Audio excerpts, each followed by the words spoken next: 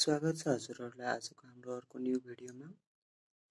आजको क्वेशन रहेको छ if cosA+2cosC by cosA+2cosB equals to sinB by sinC.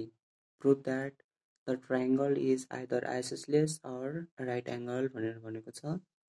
यो क्वेशन सोलुसन गर्नु भन्दा अगाडि यसमा हामीले बेसिक दुईवटा फर्मुलाहरु युज गर्छौं। एउटा रहेको छ sin C minus sin D को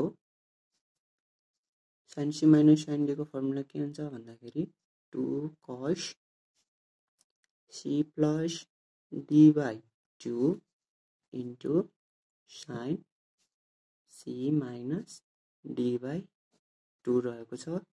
र अर्को फर्मुला हामीले के युज गर्छौं भन्दाखेरि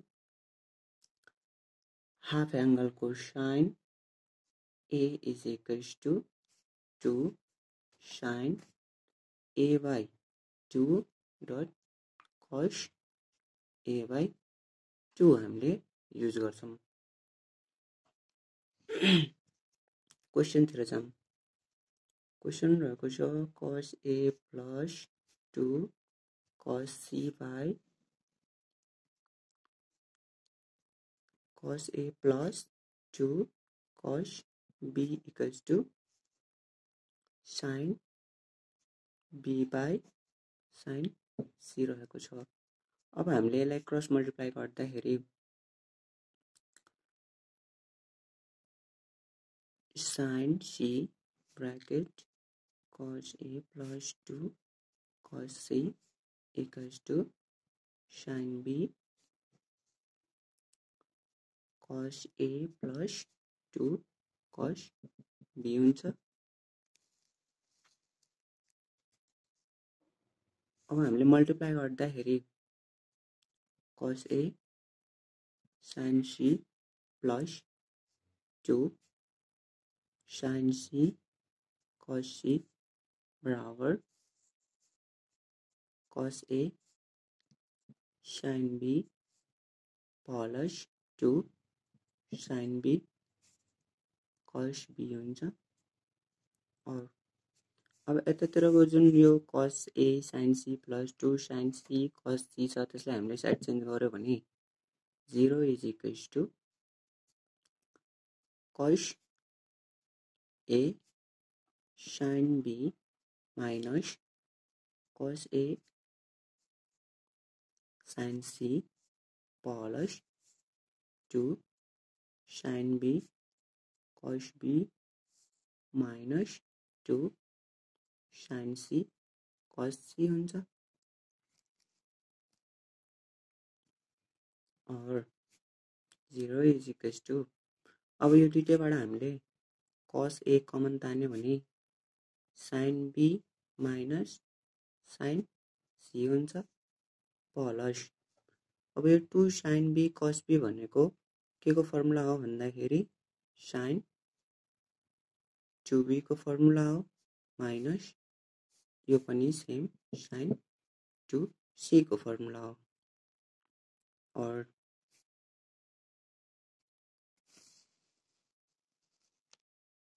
zero is equals to cos A।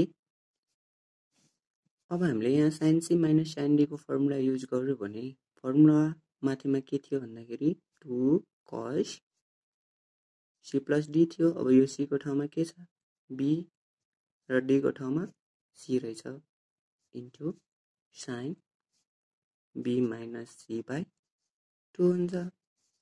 त्यस्तै गरेर यसलाई पनि sin C minus sin D को फर्मुलामा युज गर्यो भने यो के भइहाल्छ भन्दाखेरि 2 cos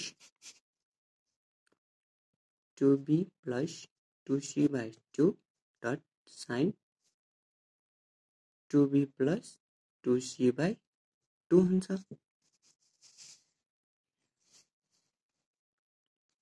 और 0 equals to cos A 2 cos B plus C by 2 dot sin B minus C by 2 plus 2 ब्र्याकेटमा अब यहाँ 2b + 2c रहेछ हैन, त्यसलाई हामीले कमन तानेर तलकोबाट डिभाइड गर्यो भने b + c बाँकी हुन्छ इन्टु sin b - c बाँकी हुन्छ।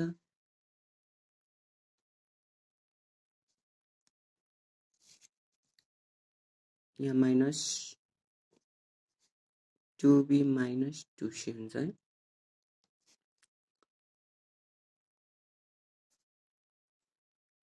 और 0 = cosA मल्टिप्लाई गर्यो भने into 2 cos b + c/2 dot sin b - c/2 plus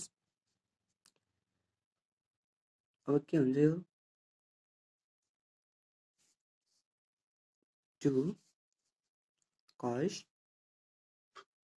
b + c into sin b - c हुन्छ।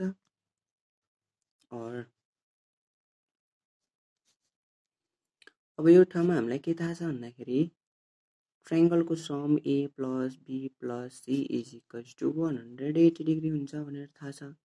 भनेपछि अब यहाँ b + c लाई यतै राखेर a लाई उतातिर लग्यो भने 180 डिग्री माइनस के भइहाल्छ भन्दाखेरि a भइहाल्छ।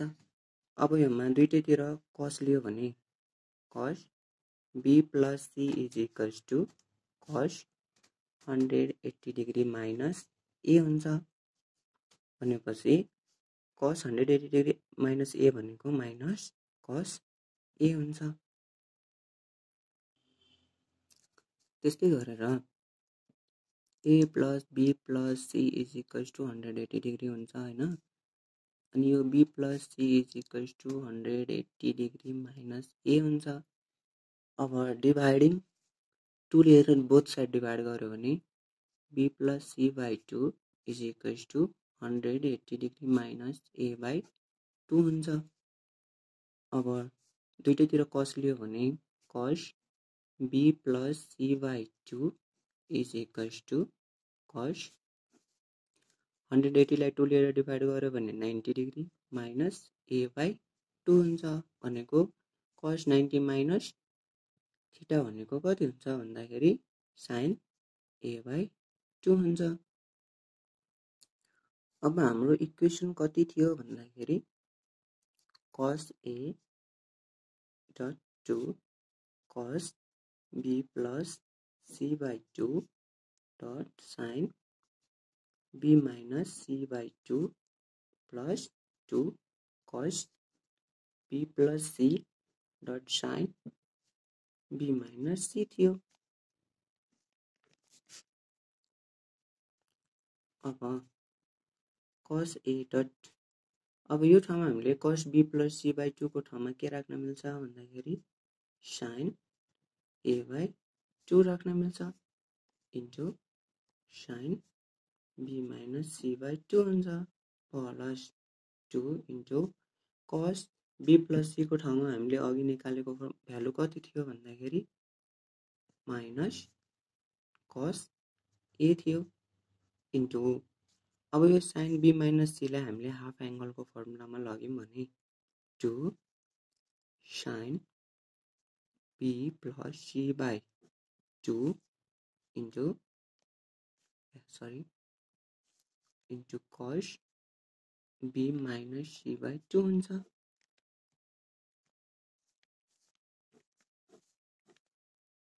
अब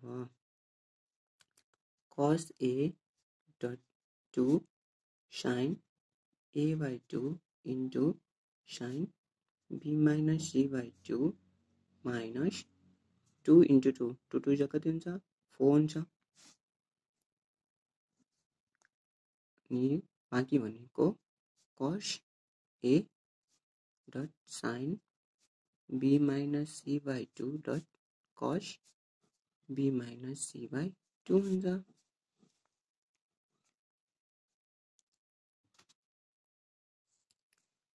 अब हामीले यो दुईटैबाट cos A र sin b - c र sin b - c/2 कमन लियो भने cos A dot 2 पनि common तान्दियौँ 2 cos A dot sin B minus C/2 र बाँकी भएको के भन्दाखेरि sin A/2 minus 2 cos B minus C/2 बाँकी रहन्छ इक्वल्स टु 0 हुन्छ योमा पनि 0 हुन्छ यतातिर योमा पनि 0 हुन्छ भनेपछि अब यहाँ के हुन्छ भन्दाखेरि so either cos A equals to 0 हुन्छ cos A इक्वल्स टु 0 भयो भने हामीलाई के थाहा छ भन्दाखेरि cos A is equals to cos 90 को भ्यालु 0 हुन्छ therefore A is equals to π/2 आयो त्यस्तै गरेर or either cos A equals to 0 हुन्छ or sin B minus C/2 is equals to 0 हुन्छ भन्दाखेरि यदि sin B minus C/2 is equals to 0 भयो भने sin 0 को भ्यालु के हुन्छ भन्दाखेरि 0 हुन्छ sin 0 को भ्यालु के हुन्छ 0 हुन्छ or B minus C/2 is equals to 0 हुन्छ therefore B is equals to के हुन्छ C हुन्छ अब के थाहा भयो भन्दाखेरि हामीलाई hence the triangle is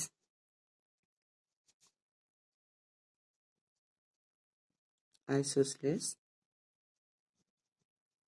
right angle triangle हो भनेर हामीलाई के भयो थाहा भयो